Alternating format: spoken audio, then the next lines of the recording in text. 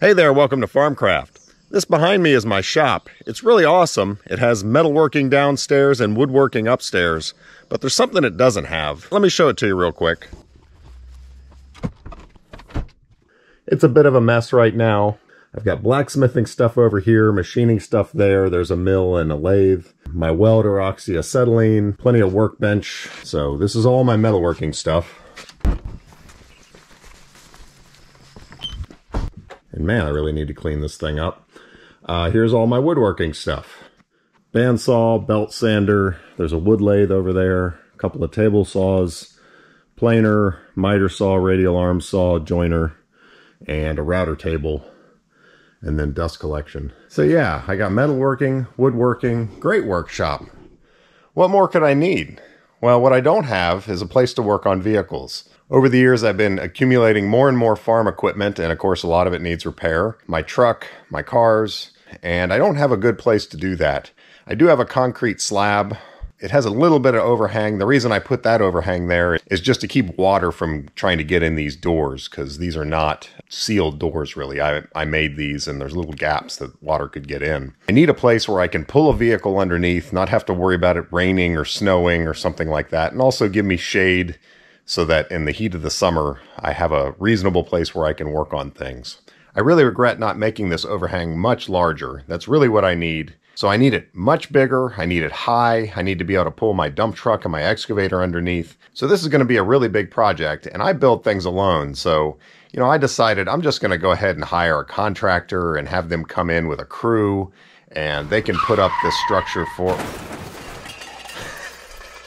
Yeah, if you've watched my channel for any length of time, you know that's BS. Yeah, I'm going to build this myself, and we're going to build it out of trees. I'm going to cut down the trees, we're going to mill the lumber, and we're going to put up a huge shed roof here, which is going to be a great addition to this shop. So let's get to work. First step is design. I use Google SketchUp, I make a model, and that gives me a cut list of the lumber I need and helps me work out any details that I haven't thought of. Next step, I need some trees. I was able to build this structure with 3 large oak trees. I have a whole video on how I cut these down when I'm making logs for lumber. If you want to see that, just watch the link here.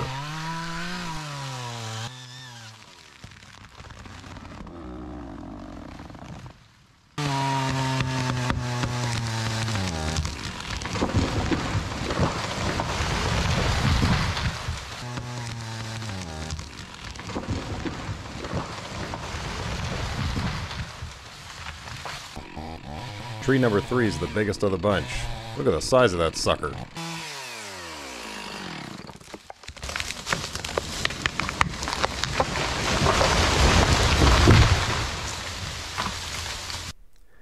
Now that the trees are down, I drag them over to my sawmill so that I can make my lumber. I'm starting with the rafters. I need 56 2x8s that are greater than 12 feet long. I cut my logs off at 14 to 15 feet. And of course, these are going to be true 2 inches wide and 8 inches deep. When squaring off the log, you often get slices of wood that have bark on one or both sides. And sometimes they knock over your darn camera. But we'll deal with those cutoffs later.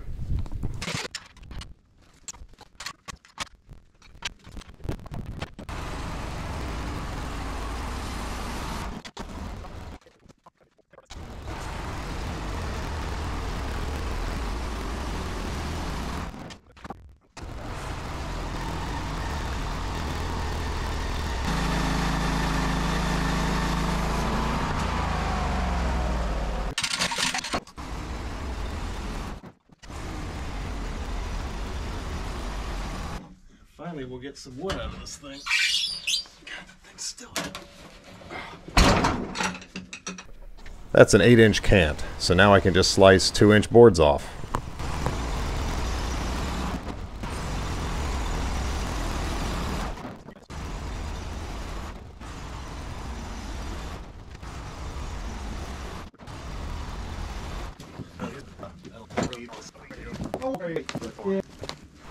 I'm making purlins out of this section. These are 1x6s that will support the metal on the roof.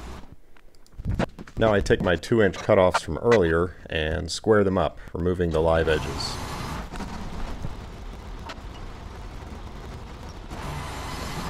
And end up with another good roof rafter.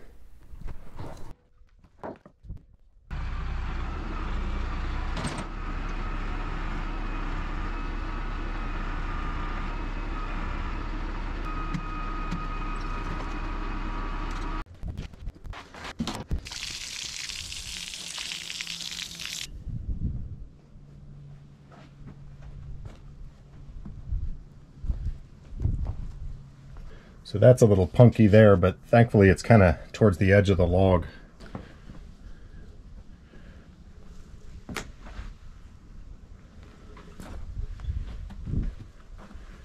Check out the grain right here. I actually need some big beams. I need them to be 8 by 12. So right now I am 16 tall and 10 wide. So I'm just going to cut that down to an 8 by 12, and 12 feet ends like right there. So all that will go away.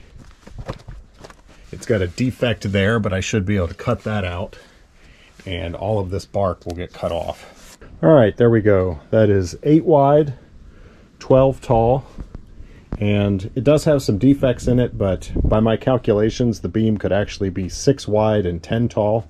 So this is way stronger than it needs to be, and I like overbuilding things and you never have to worry about it. I got these boards out of it, and I'm going to rip those into some rafters.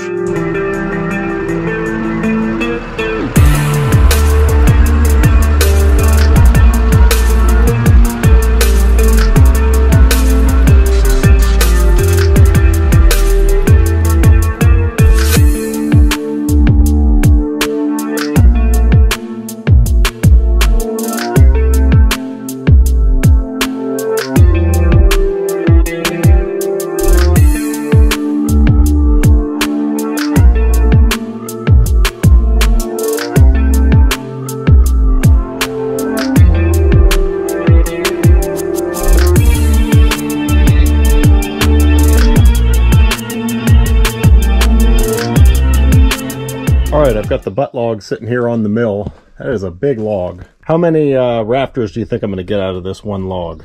Alright, so I have it squared off. I have 16 inches of depth here, and that means I can make 2 8-inch cants, and then when I flip those on their side, I'm going to be able to cut 2 by 8s. So all of this is going to be 2 by 8s. Here's the 2 8-inch cants. Just have to stand these up on end and then cut rafters out of them. I had a lot of footage of sawmilling all this lumber that I am unable to find for some reason. I have no idea what happened to it, so sorry about that. So final tally, I got 4 layers of 5 plus 1, so 21 rafters, and then I also got a couple purlins. I still need more wood though, so...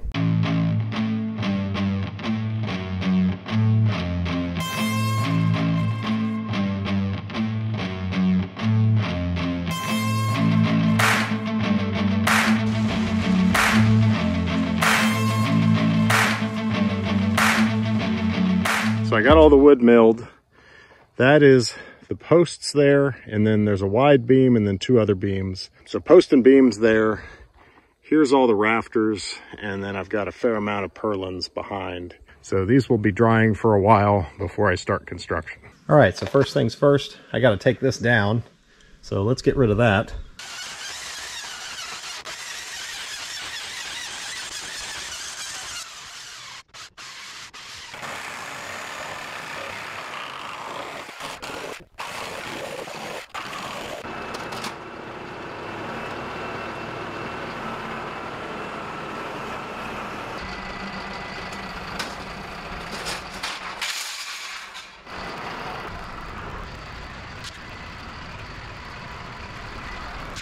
This is reminding me why I'm doing this partially.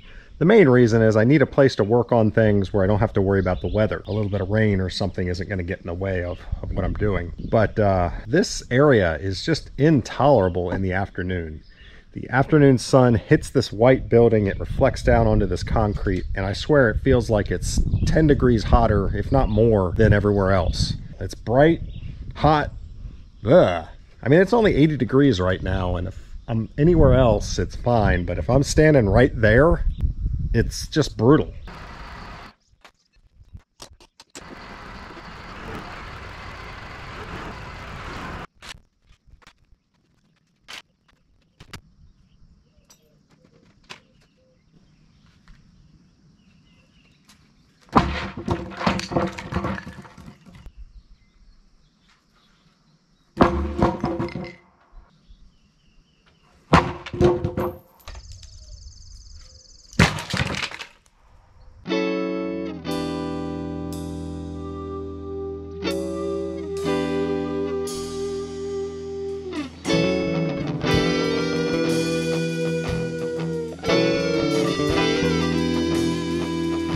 See, the new roof is going to cut in higher than this one, and I can't just measure up off the concrete because the concrete is sloped. It drops as it's going that direction. So I need to establish where the new roof is going to cut in and get it level. So I've got my old-fashioned transit set up, and I've shot a level line. So I've got that mark right there, and I've got marks all across the building at exactly the same plane. So that's going to help me determine where my roof needs to cut into the wall here.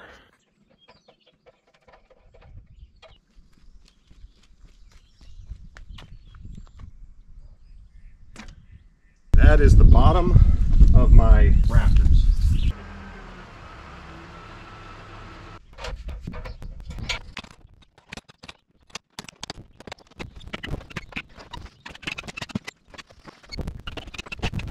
So now I'm screwing on a ledger board. The rafters are going to sit on top of this, so this needs to be firmly attached.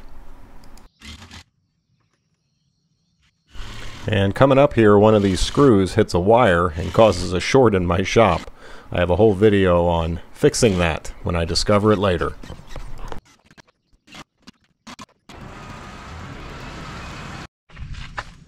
Man down! This drill was getting old anyway. So I took this battery apart, and I think this is the only actual broken issue there. That wire needs to be connected, obviously, to the pack. So I bet you if I fix that, this is going to work. This is a tiny connector, and I don't have, I mean, that's the smallest one I have. It's not even close. So I think I'm just going to solder it.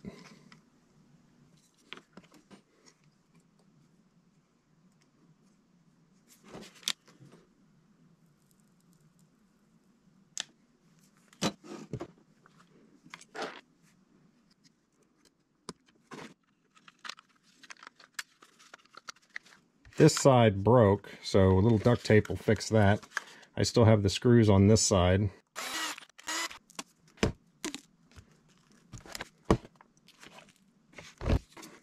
Now, does this still work?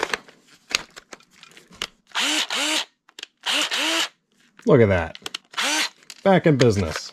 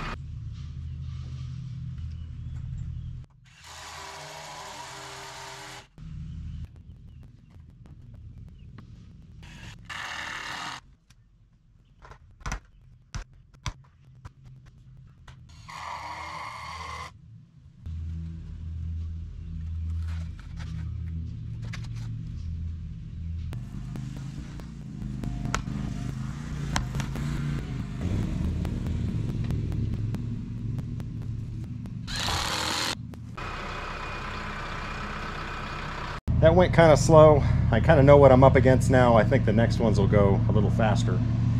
I'm trying a different strategy with this one. I'm putting the steel pin and the treated wood block in first, and then I'm just going to set the post on top. The main purpose of this pin is to protect the structure from idiots like me. Even if it's run into by a tractor or a vehicle, it's still not going to be able to knock the bottom out of position.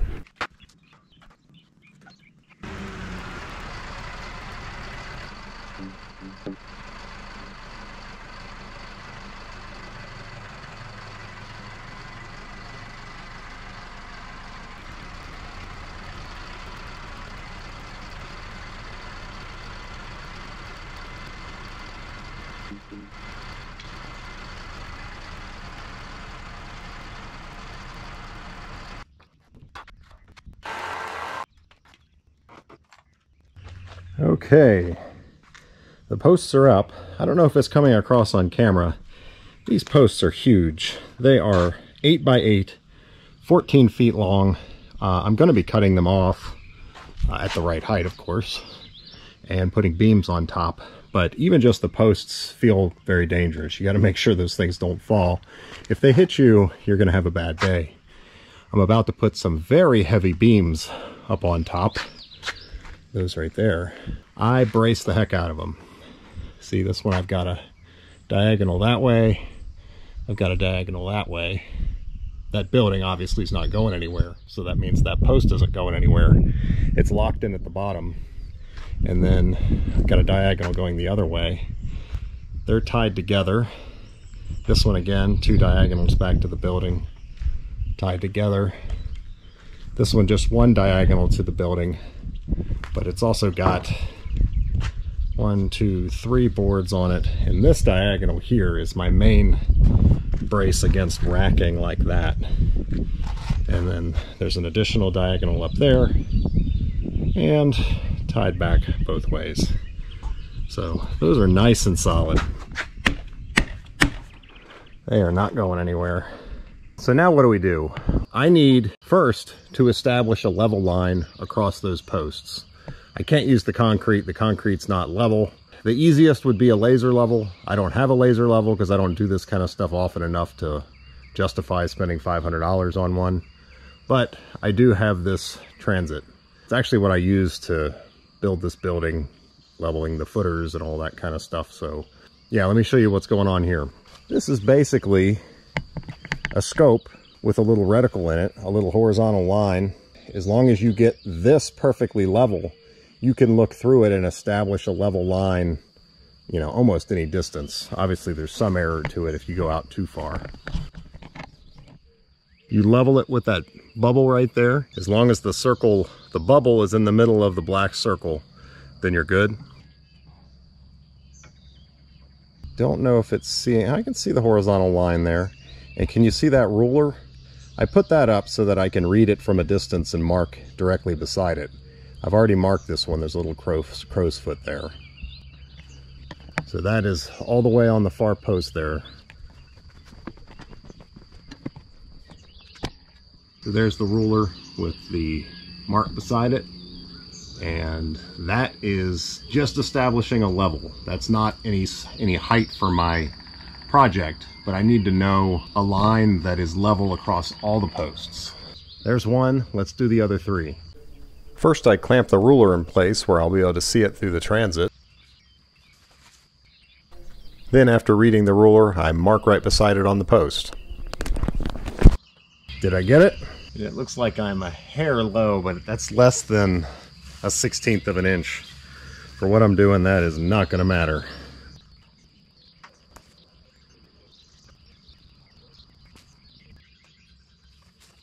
I think it's interesting to understand how you do this. So I established a level mark here. I also brought it over to the building and I measured up to my ledger board. So that establishes a dimension, let's call that 76 inches, between the bottom of my rafter and the level line that I just put on my posts. Well, I want a 112 pitch plus a little bit. So over 12 feet, instead of coming down 12 inches, I'm going to come down 13. It'll give me just slightly more pitch than 112. So if I come down, what did I say, 76? So if I come down 13 inches, that would be 63. So if I measure up 63, that will be my roof pitch. That'll be the bottom of the rafter. Well, the rafter is sitting on a beam. The beams are actually 12 inches, like on the money. So if I come down 12 inches from that 63, that's 51. That will give me the top of the post. So from that level line, I've established a dimension to go up on all of them the same, top of the post. When I set the beams on there, the top of the beam, which is the bottom of the rafter, will be 13 inches below that line on the ledger board. Clear as mud?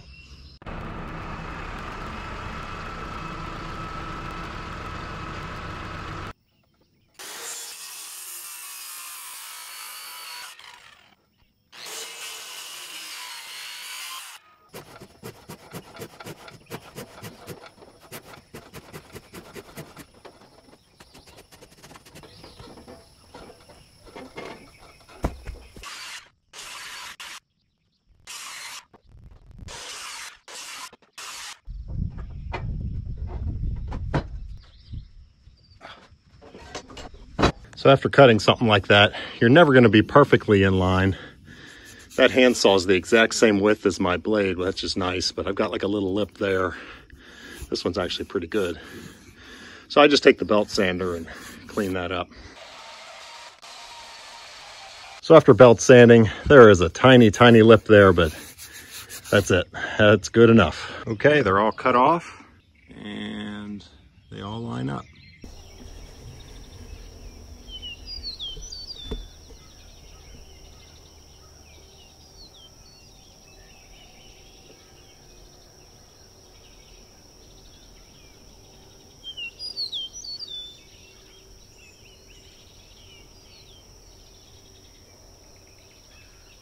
I think he's got velvet on his antlers.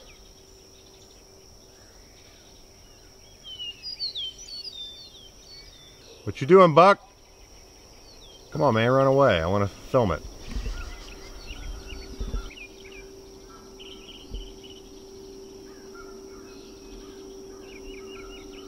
Things run like they're on pogo sticks.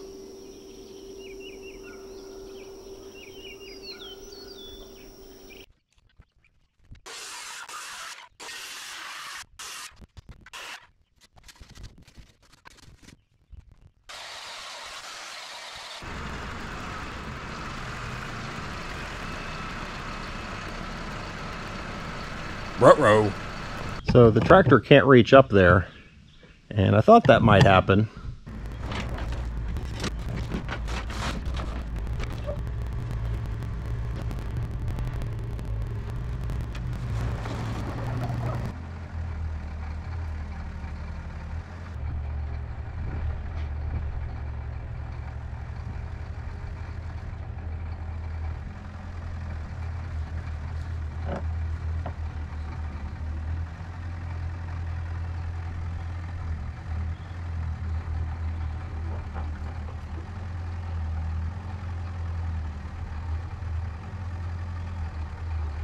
I'm thinking this is going to be the hardest one because I've got this wall down here in the way and it won't let me square up to that. And even, you know, being able to do the swing, I just can't get in a good position. So I've got that one on. I'm going to put on a couple scrap boards that will keep that from being able to come off, and then I should be able to back up and get this one on. Hopefully. Maybe. Man, if that beam comes tumbling down, that's going to be exciting.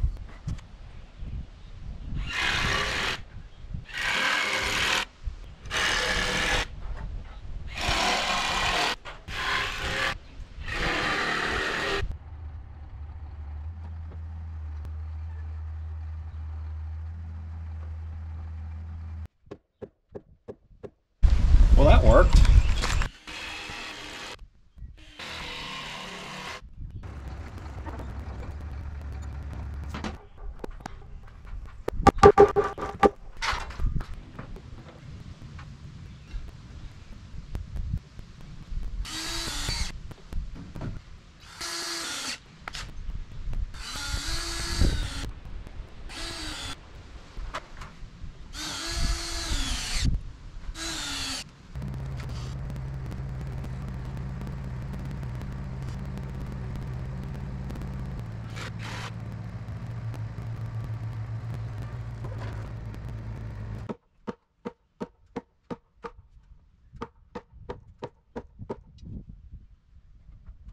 So just wanted to talk a little bit about some of the decisions here. Those 8x8 posts really don't need to be that big, but when you're building something out of lumber that you mill yourself and it's not dry yet, they can twist, they can warp, they can crack. Instead of doing 6x6s, doing 8x8s kind of guarantees that there's not going to be any issues. If it warps or twists, it's still going to be plenty strong. The beams up there, I could have made those 8 inches wide, 12 inches tall. They really only need to be 6x10. Those are 6x12. Just decided it wasn't worth the wood for that I'd rather make rafters out of that extra wood. But this one is 8x12, and that's going up here. The reason is because I wanted a place I can hook a hoist and pull an engine out of my dump truck or something like that. So I'm going to have a place where I can lift pretty much anything I want. You're not breaking that beam.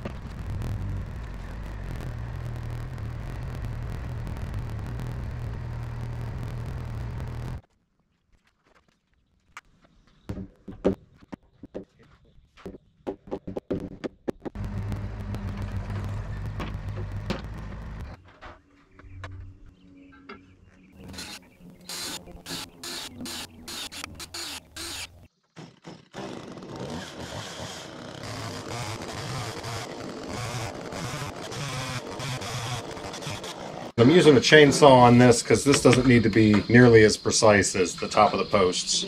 Okay, how do we make a rafter? Well, the first thing I did is I took a board, I estimated what the angle would be, and I cut it off at 5 degrees. And that was not perfect, it was pretty close. So I brought that up here, I marked where it was off. Now I also cut the far end, and that defined where the rafter would sit on that beam. I couldn't shorten this end without changing, because then if I slid it this way, the rafter would actually drop because it's already got that cut on the beam. So I'm just going to use that rafter like it is. It'll work. It's a little ugly, but then I use that to make this rafter, which is right. You can see it's hitting the beam just like I want, and the angle's right, and the crow's foot here is right. Now, this does weaken the beam a little bit. One thing I could mention here, these are 2x8s. These are a true 2x8, and a normal 2x8 is 7 1/4. And this is much more than 7 1/4 there that's remaining. Now that I've got this one cut, this I'm going to mark as my template, and I'll use this as a pattern for all the other ones. Lots of rafters to cut.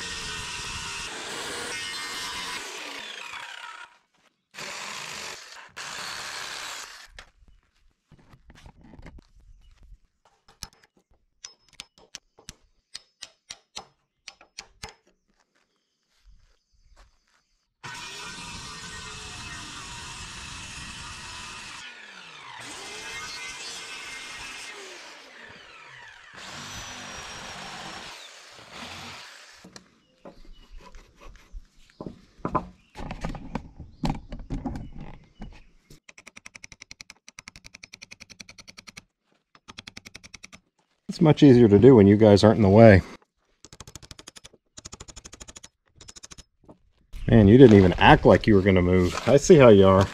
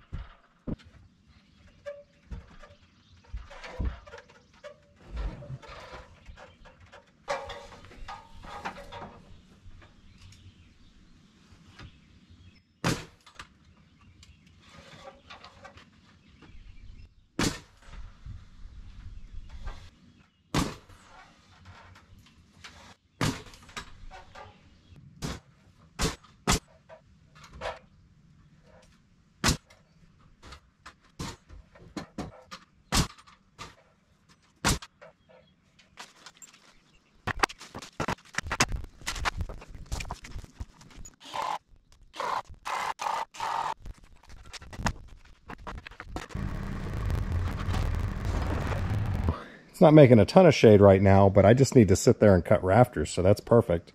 And as the evening gets on, the sun comes more and more at an angle, so it'll make more and more shade for me. So that's going to keep me productive.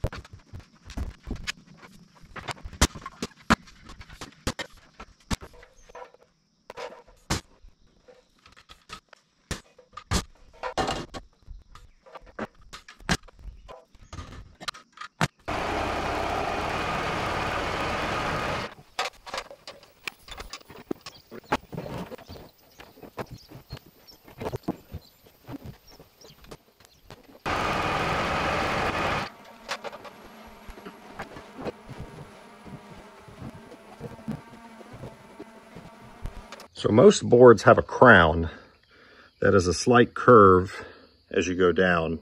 And this is just standard construction practice. I'm putting all the crowns up. So this will be the roof surface. This will be the underside of the rafter. Kind of makes it so that as it flexes, it straightens itself out. I think it would hold even if you put the crowns down, but you do want them all the same. Otherwise, you're going to have a lot of up and down in your roof.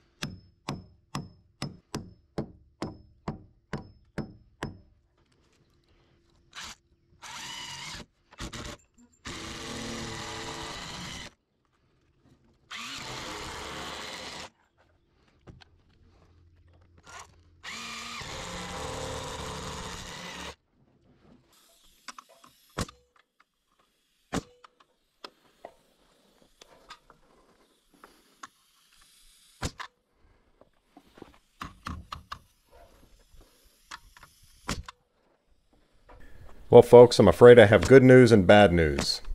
The bad news is, this is the part where I take a nosedive off this beam, land on my head, and kill myself. And now I'm narrating about it. Okay, yeah, that didn't happen. No, the bad news is, I have to split this into 2 videos. We have a lot more work to do. I've got 4 more posts to set, a whole other line of rafters to set, and these will be slightly different because they'll have rafter tails.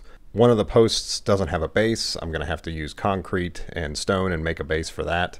We have to do the roof purlins, the roof, the fascia, the rake board, and a last-minute design change means I'm going to be using this steel beam right here. Can you imagine why I would want a steel beam?